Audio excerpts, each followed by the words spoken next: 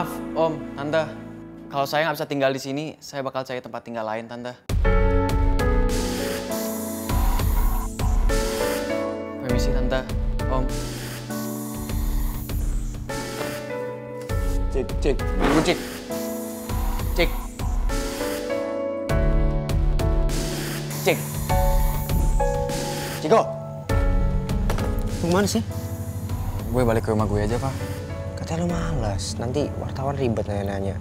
Ya, mau gimana lagi? Gue nggak punya pilihan lain. Ya ada. Carilah solusinya apa kek. Kos-kosan aja, atau apartemen dekat sekolah. Nggak usah, Pak. Nanti nyokap lo tahu lo dimarahin lagi. Ya, jangan sampai ketahuan lah, Cik. Gue nggak mau ambil resiko sahabat gue dimarahin sama bokap nyokapnya. Cuman karena masalah gue. Gue pengen bantu, Cik. It's okay, Pak. Gue nggak mau maksain lo, Pak.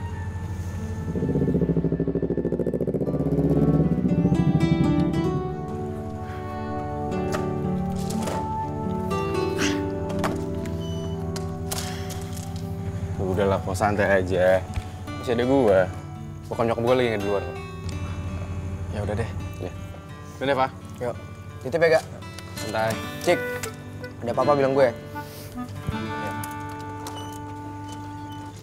Gue naik ya. Duluan, Pak. Yuk.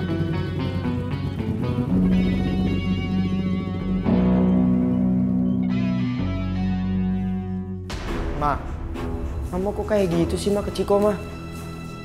Dia tuh lagi kebingungan, Ma. Masa aku sahabatnya nggak bisa nolongin dia? Rafa, kamu tuh masih kecil. Kamu nggak tahu dunia orang dewasa. Kalau sampai wartawan tahu, di rumah ini tinggal anak tahanan polisi. Kita bisa jadi sorotan media. Lebih baik mulai sekarang, kamu lupain kalau kamu temenan sama Ciko. Kok ngomongnya gitu? Rafa, apa yang disampaikan Mama ada baiknya juga.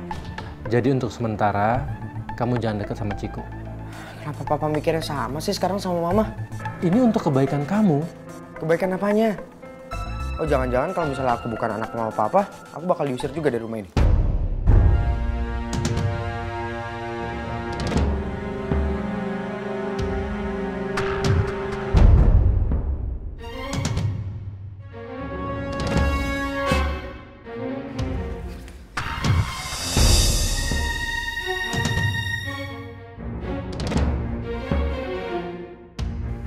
Kalau kamu bukan anak Mama, Mama akan tetap biarin kamu tinggal di sini. Supaya kamu sadar dan tahu diri.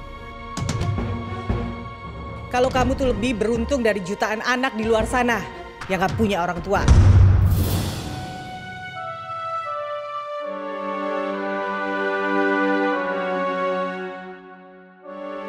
Ngerti kamu?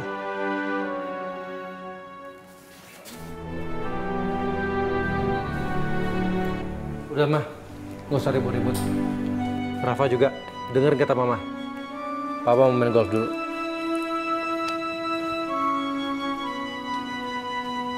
Mama juga mau pergi. Banyak yang harus Mama urusin. Bukan yang gak seharusnya diurusin.